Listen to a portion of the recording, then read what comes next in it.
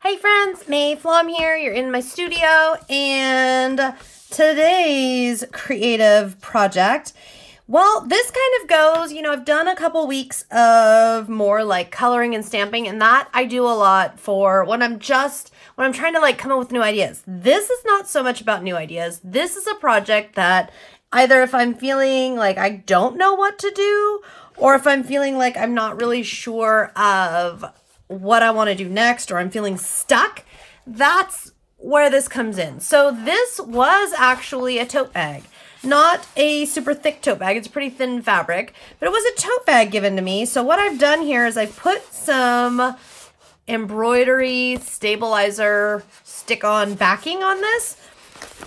And all that's gonna do, as you can see, I'm making a mess. All that's gonna do is stabilize this super thin fabric so it kind of holds stiff and firm for me as I embroider. So what I've been doing here is testing various knots. If you do a YouTube search for knots, or not knots, embroidery stitches, you'll find lots of different ones. Some of these, like this one, I was just kind of making up ideas. That one's just kind of backstitch. Then this one I was doing some fill stuff. This one I was trying to do something kind of fancy and I haven't finished yet.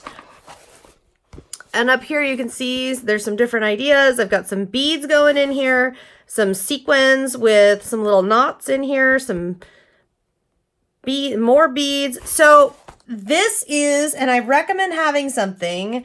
For me right now, it's been stitching. So I recommend having something that you can work on when you're not sure what to do, or you feel stuck, or I don't know, you just feel like you just don't know, like what the heck should you do next?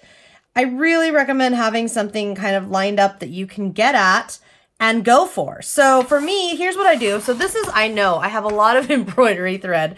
So what I did last year was I've rounded up all the bits of pieces of thread all over the studio. They were in like 20 million different places. And when I got them all in here, I was like completely shocked because I really didn't know I had this much. So some of them, this is like a variegated thread. So it goes blue to purple to pink, which is kind of fun. We'll use that one. They're all different colors. I love just sitting here looking at the rainbow of them. And I like keeping them on these. It just works well for me. So I'll cut a length. And then the way I've been doing these is just with 2 of the threads. So this process would be the same if you were doing any kind of hand embroidery, or when I cross stitch, same thing. But I need 2 threads to actually pop off of here. Let's see. 1, 2, there we go. And then I just kind of run this through. This is like not the very most exciting part, but just in case you've got some thread, and yes, you could probably use just regular sewing machine thread. It's just a little thinner, and I find the embroidery threads just to work really, really nicely, especially since you can control 1 strand, 2 strands, etc. And then I put the excess over off to the side, and then I take my 2 strands here. Let's see if this will be nice to us. And this is always the least fun part, doing the threading. If anybody has like, oh, there's this really quick threading, let me know, guys, because I am forever spending time on that. And then I just tie a knot in the end. Maybe there's better ways to do this. I don't know, but here's the thing. This is my stress relief project. If I've had a really hard day, if things aren't going my way, if I'm creatively stuck, if, things were bad in whatever reason, whatever way, this I pull out and play with for a little while. And one more tip here. So if I'm playing with it and I'm not done, or, I'll show you here. So easier to show. So let's see. Let's see. So I'll look at the color of thread that I was inspired to pick. And then I'll look here and say, okay, let's say this little letter A. Maybe we'll add some to this letter A. Now, the great thing is this is so thin. When I start on the back, I can actually see exactly where I want to go, which is really, really nice because that helps me out. So here, this is called a needle minder. Now watch this. So you put one on one side and then put the magnet, whoops, on the other. That's magnetic, right? Now watch. Whoop. So the needle will stick to there. So when I walk off, I've got this little guy somewhere, and he's so cute, my little bubble tea. So all I do here, guys, is I'm using the pattern that's here.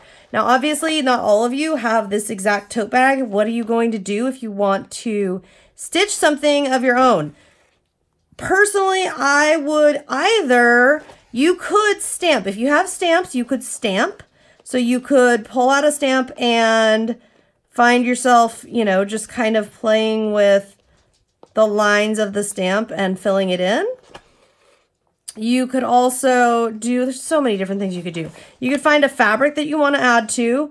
You could print out an embroidery pattern or some clip art and work off of that. You could freehand it. You could just fill an area. Personally, I find having some kind of pattern or something preset to be very helpful. You could also, instead of doing these kind of stitching, you could do cross stitching. I love cross stitching, and I've got actually 2 different cross stitch projects that I'm currently working on. I just haven't been feeling like working on them, and this was just a little more creatively inspiring to me these days, so that's why I'm pulling it out. And I will be doing another video when this is close to completion, because what I am going to do, guys, is I am going to turn this into a pillow. So this is going to turn into the front of a lovely, well, hopefully lovely pillow for me. So I will be doing a video on that to share with you. Okay.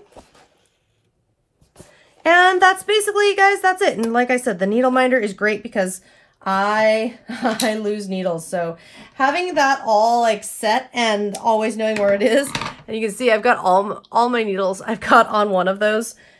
Because I never quite, you know, can keep track of things in here.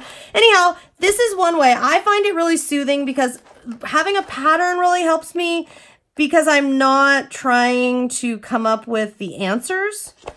Instead of trying to come up with the answers, I'm just following lines and saying, okay, well, this stitch might work here. I'll follow, you know, I'll do this, or this stitch might work there. Let's do that.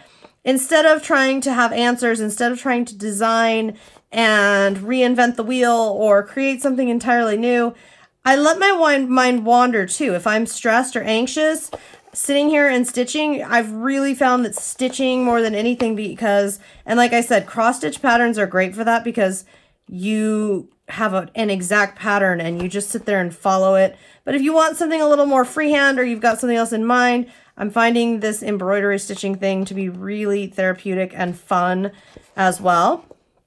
So that's that. If you have any questions, feel free to let me know. This new weekly series, I'm sure having fun with. So be sure to let me know if there's something you want to see or there's something you got a question about as I play from the Creative Laboratory and come up with all kinds of fun creative ideas.